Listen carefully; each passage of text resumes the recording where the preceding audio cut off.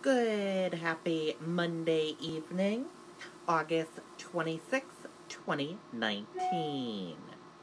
I'm Riley King, and welcome to the Riley King Newscast, right here on the Riley King Network. Let's begin. Fire destroys home where Derry man was accused of shooting wife. Neighbors report hearing explosion before fire. Let's take a listen to that video from WMUR News 9, Ray Brewer.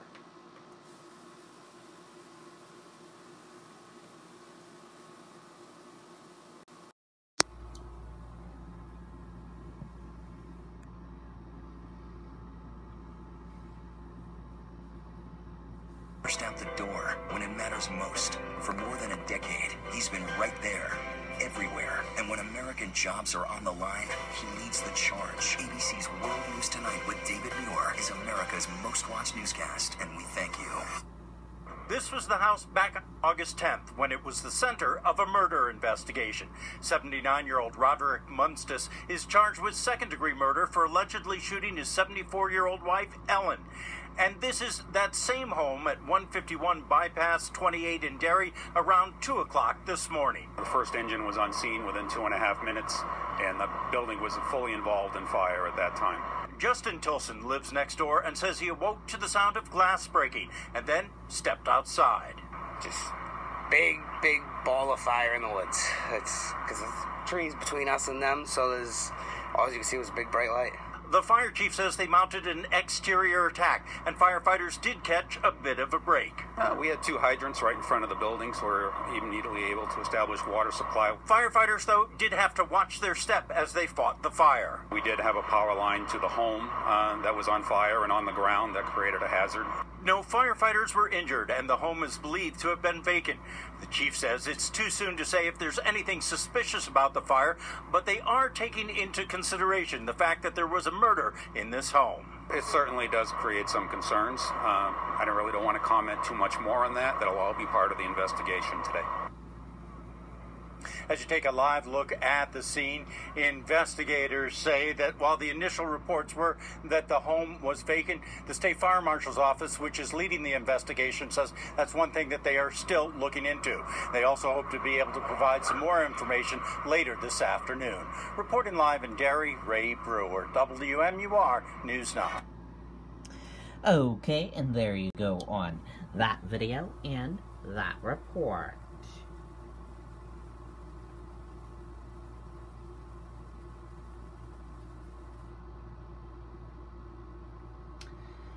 Town of Candia Police Department.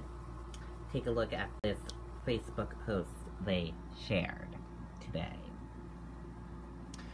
On Saturday, August 24th, 2019, at around 10 o'clock a.m., there was a vehicle broken into at the Candia Springs Adventure Park. An older male pictured in the older model dark-colored Jeep broke into someone's vehicle and was able to make off with the victim's wallet. We believe this male lives in Candia or the surrounding area towns. Anyone with information on this vehicle or his identity is encouraged to call the Candia Police Department at 483-2318. Officer S. Pelliner. And take a look at those photos. So if you recognize that suspect, call Candia Police Department.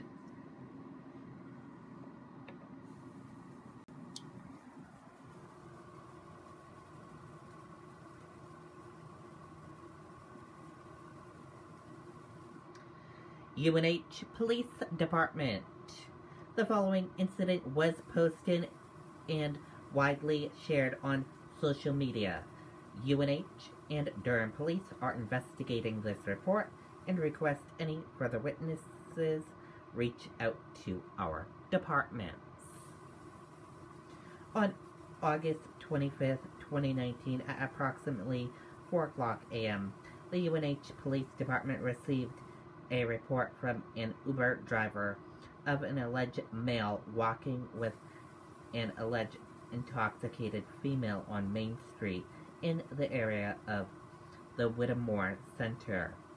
The Uber driver and the female passenger grew concerned for the well-being of the seemingly intoxicated female, and the female passenger decided to intervene and convince the intoxicated female to get into Uber driver's car with her and took her back to her residency. Approximately an hour later, the Uber driver stated they saw the same male who allegedly pulling a different female by the arm who allegedly appeared intoxicated as well. This time, the Uber driver intervened and pulled a knife on the male who allegedly ran off into the darkness. Both of these incidents were not reported to the Durham or UNH police departments for over 3 hours. Once the Uber driver contacted police, both agencies began an immediate and extensive investigation of the incidents while reviewing video surveillance in the area. While the original report alleged that the incident took place on Mill Road between the shopping plaza and Academy Way, subsequent interviews then placed the incident 3 blocks away on campus, possibly in the area of McDaniel Drive. Investigators from both agencies have delinquently investigating the alleged occurrence and have not been able to locate the incidents on area surveillance cameras that should have picked up such activity. Investigators are conducting re-interviews of those persons allegedly involved today. While the UNH and Durham police take all incidents seriously and will extend all investigative strategies, we remind everyone to call 911 immediately if you see or hear anything suspicious.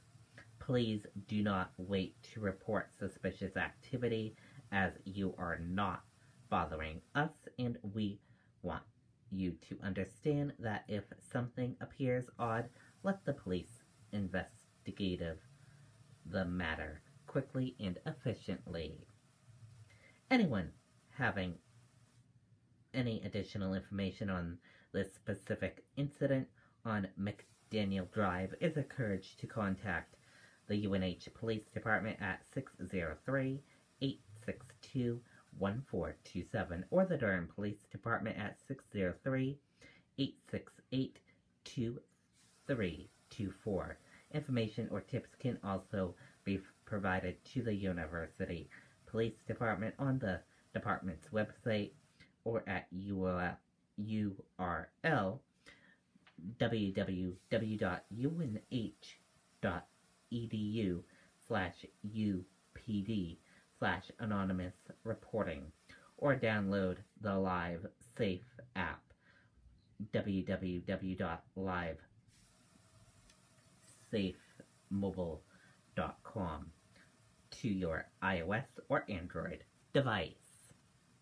Or you may also choose to remain anonymous by reporting information to the www.seacostcrimestoppers.com, calling 603-431-1199, or texting crimes at 274637 and including TIPSCS in the message. Rewards to up to 100,000 may be paid for help solving these cases if The information leads to an arrest or indictment of the suspects, Chief Paul H. Dean and Chief David Kurz, University of New Hampshire Police Department, Town of Durham Police Department.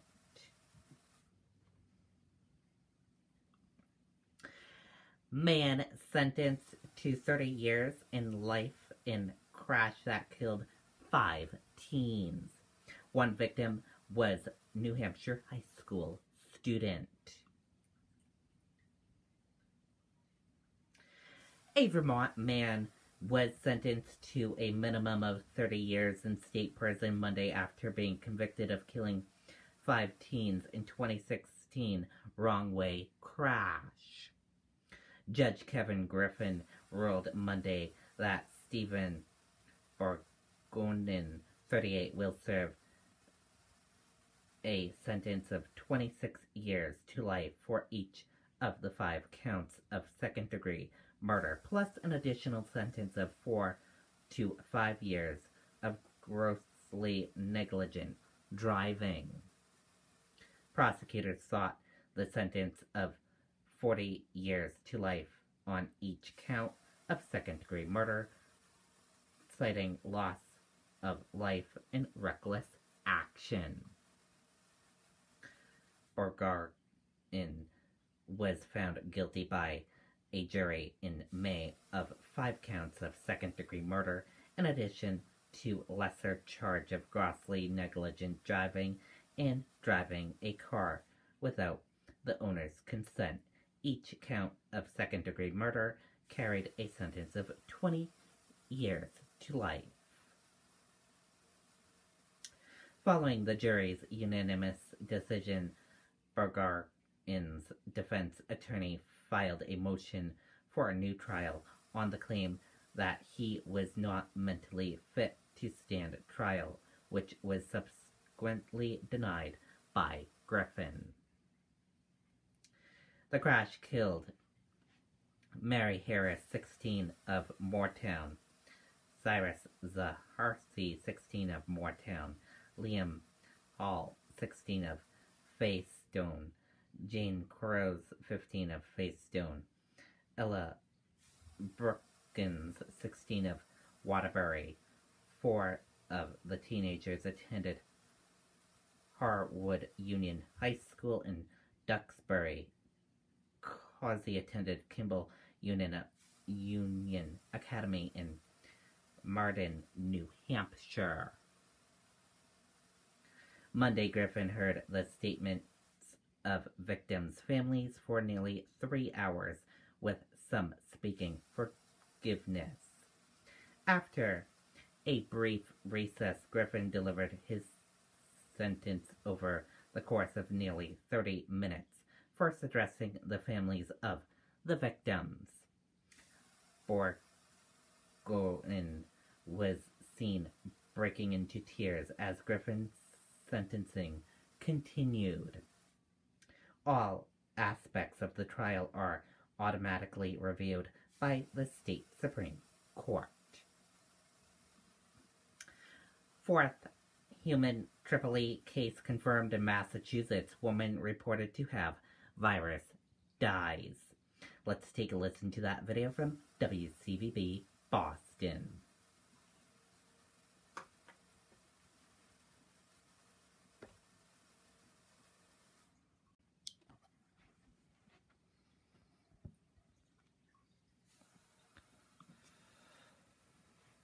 We are here to discuss Jesse's online time. 30 minutes. 1 hour with the tablet, and my client will walk the dog. Do the dishes. 1 hour with the tablet, the dog will do the dishes, and we got a deal. Control your family's online time with Xfinity XFi. Let's talk about getting our ears pierced.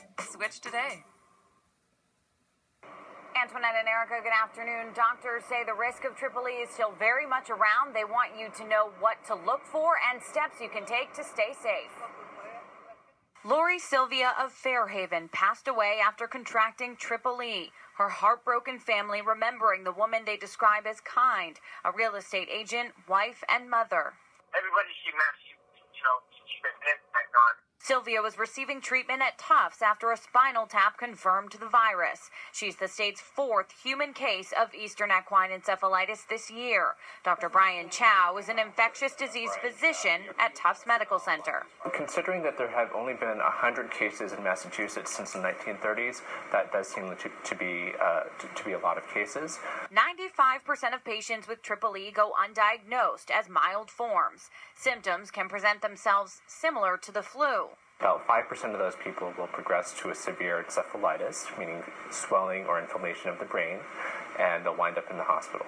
Mosquitoes carrying Triple E have tested positive in the southeastern part of the state, including Bristol and Plymouth counties. The high-risk season typically runs until September. The State Department of Public Health is warning everyone in Massachusetts should continue to use mosquito repellent, and those in high and critical risk communities should consider staying indoors during the dusk to dawn hours to reduce exposure.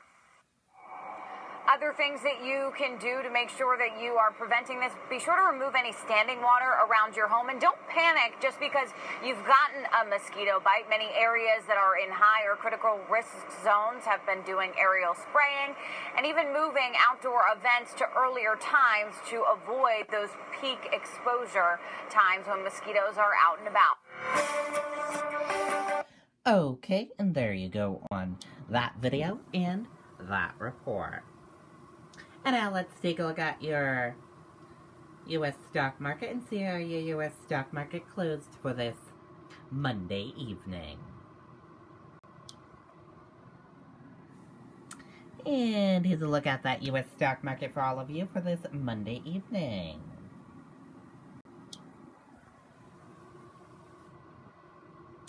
Your Dow Jones Industrial Average closed in the green and went up.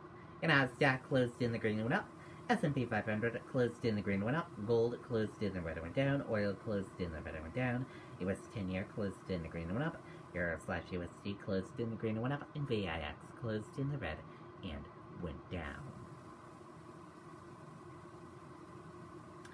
Dow gains more than 250 points on hopes US and China restart trade talks. Stocks jumped on Monday after President Trump said China is ready to come back to the negotiation table following a phone call Sunday. Oklahoma judge orders Johnson & Johnson to pay $572 million in opioid suit.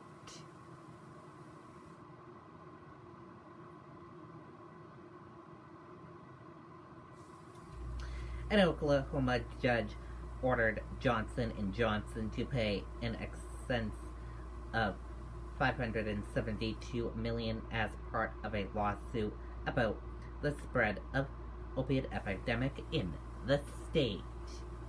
And that does it for this Monday evening edition of the Riley King Newscast right here on the Riley King Network. I hope you all have a great rest of your Monday evening, and I'll see you back here tomorrow for another newscast. Good night and bye.